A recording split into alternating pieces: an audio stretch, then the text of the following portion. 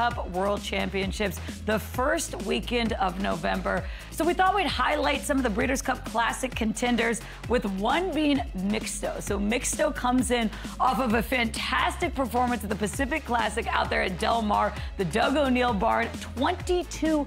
Mixto is going to probably be a long shot in this race as well, but what have you made of that horse? No one gave the 4-year-old a shot down there at the Seaside Oval. You highlight the odds, and I think will be disrespected once again by the public, but has absolutely all the credentials to run a bang-up race. As Doug O'Neill told us, there's always been a lot of optimism in the barn. Just has the 2 wins from 14 career starts, both of those at the Seaside Oval. It was the freight train, Kyle Freight, aboard for the ride, and what a performance this was. It wasn't the strongest of fields, so we're going to have to take a further step forward if we're going to get it done in the Classic. But if we can get the right pace set up, the right starting position from the starting blocks there, watch out for Mixto to run a monster and will be at a big price coming in for the Breeders' Cup Classic. Mixto will be at a good price. We've got the Breeders' Cup World Championships coming up the first weekend of November. 14 races over 2 days, with the headline event being the Breeders' Cup Classic. $7 million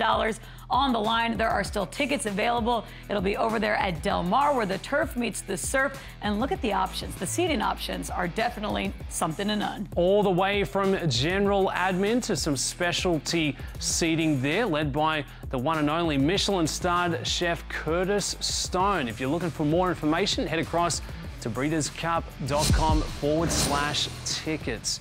Mixto, the monster from the Pacific Classic, could be the one to take it all out once we get down there to Del Mar. All right, let's get back out to Laurel Park, getting set for the 4th of the afternoon.